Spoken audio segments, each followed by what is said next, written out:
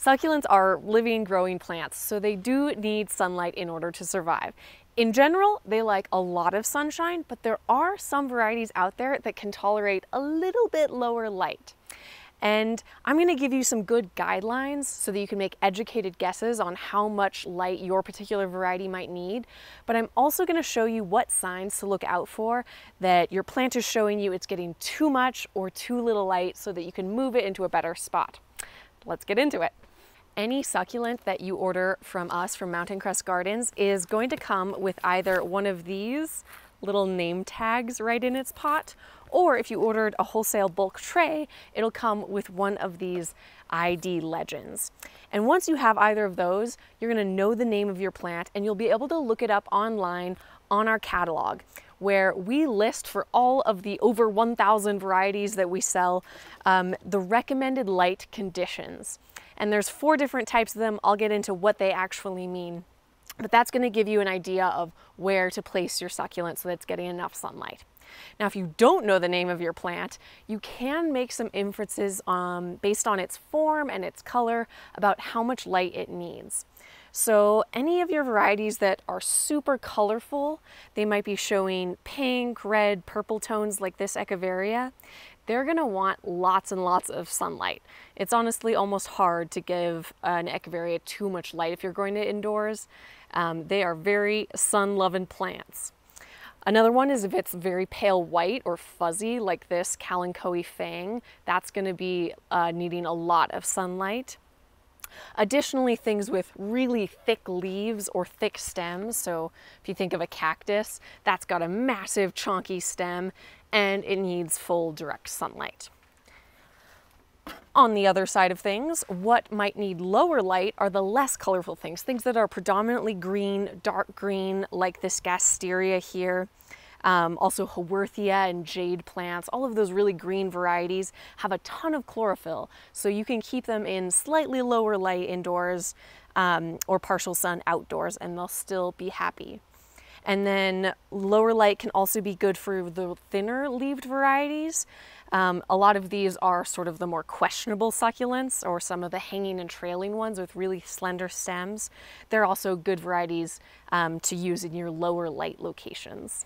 But what does lots of sun and lower light actually look like? Like where in your house is that going to be? So on Mountain Crest Gardens site, there are 4 different categories of recommended light conditions listed. First of all, we're going to have low indoor light. So those are going to be varieties like your Gasteria, your jade plants, Haworthia, that can be indoors.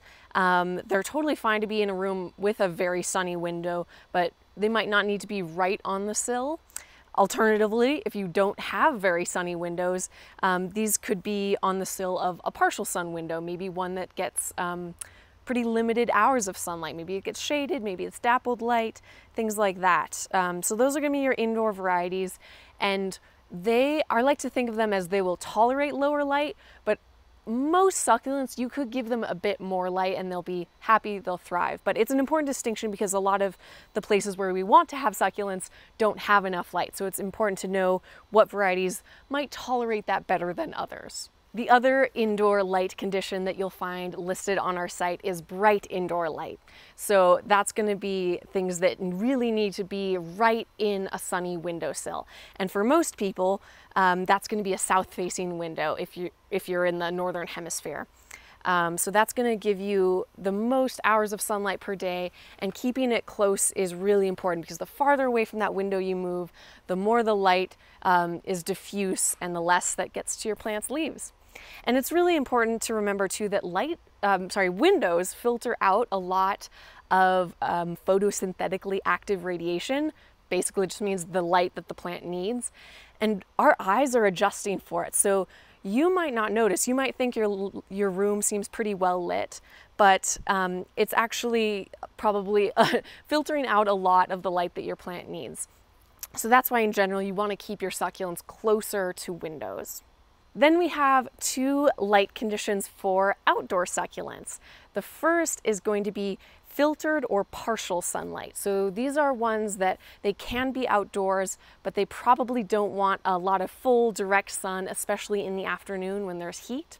So these will be great varieties to plant where they're getting dappled light or where they're getting afternoon shade. And then the fourth category is just full sun, and these are varieties like your agave, your cactus, even your sempervivum that are happy in full direct sun. And usually I give the general guideline with lots of caveats and asterisks that think about 6 hours minimum per day is a great place. But those are all just guidelines of where to start. So now we're going to look at how to know when to adjust that, because your plant is going to show you if it needs more or less light. One of the very most common struggles that I see people have with their succulents is that they're not getting enough sunlight. And when a plant isn't getting enough sun, it's called etiolation. And it's going to respond in a number of ways. The first thing you'll start to see is it's going to fade to green and start going pale. So this is a normal, healthy sempervivum Cleveland Morgan that's been getting plenty of sunshine. And this is that same variety. So if you saw this alone, I think a lot of people wouldn't notice any issue with it. But if you're starting to look for it, you see that the leaves on this are starting to open really wide. And that's the plant opening up to try to absorb as much sunlight as it might be able to get.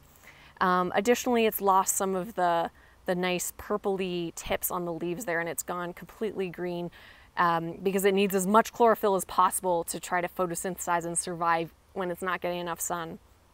So once you see a succulent at this point, that is pretty easy to fix. You just need to move it into more light. But if something has gone even farther down the etiolation path, you're going to start to see it stretch tall. So it's reaching really up high, trying to get more and more light. And the key with that is that the stem, as it stretches, is going to show these big gaps between leaves. Because there are succulents that can grow tall stems, even when they're healthy and getting lots of sun, but they won't have those massive gaps between leaves when they started out as a rosette. So what do you do if you see that? Well, this is going to be hard to fix. This is never going to shrink down again. If you see a succulent that's just started to fade and go pale or open up its rosette really wide, then you're ready to gradually acclimate that into more sunlight. I usually recommend taking about 1 to 2 weeks to move it into brighter and brighter sun, but you'll see it respond and close those leaves back in. It'll definitely regain color, and you'll be in the clear. Once things have started stretching, you might be in the territory of wanting to behead, to take a cutting and reroot, which I'll leave resources for, because that is a whole propagation process. In the same way that if you noticed one of your succulents at home was doing this and you would want to gradually acclimate it into more sunlight, we also recommend you do that with any succulents you've ordered online, say from Mountain Crest Gardens, because those are shipping to you in a dark box and they also need time to gradually acclimate to more and more sunlight. Gently stressing your succulent by giving it more sun exposure is a great way to bring out vibrant pigments, but you can take it too far. So I'm going to show you sort of what that process looks like as it becomes more extreme. Here's a Haworthia here that I would say is sun stressed, but is totally healthy, could recover, could live like this for a long time. It's been getting a lot of sun, so the green in the center is the color it would normally be. And then this more coppery, a little bit brown color on the outside, that's its stress color. So this is my first sign to see, this windowsill that I've had it in is pretty bright, and I could leave it there if it's not looking too crispy or anything's dying back. But if I don't like the look of this, and some people don't, I can move it elsewhere and that whole plant is going to turn back to its normal green tone. If the stress goes too far, you're going to start to see leaves get crispy. This one here is a mangave that's been out getting tons and tons of summer sun. And so what was just kind of coloring up and turning nice purpley tones then became actual burns. And when a succulent gets a sunburn, it is permanent damage. That leaf is never going to recover. It's just going to have to grow out of that as it grows new leaves from the center and sheds these outer lower leaves. I'm not going to be able to fix these burnt leaves, but I could help the plant recover by moving it to a less sunny location. Unlike with the etiolated plants, I don't need to gradually acclimate it. I can immediately move it into a better environment where it's not getting scorched. Additionally, I often find that that is a time when it's good to give your succulent a deep drenching of water, because often sun issues are in conjunction with high heat and drought. So your plant is often also a little bit thirsty. I hope that was helpful. If there's anything I missed or if you have further questions, please don't hesitate to reach out in the comments or over at mountaincrestgardens.com/contact.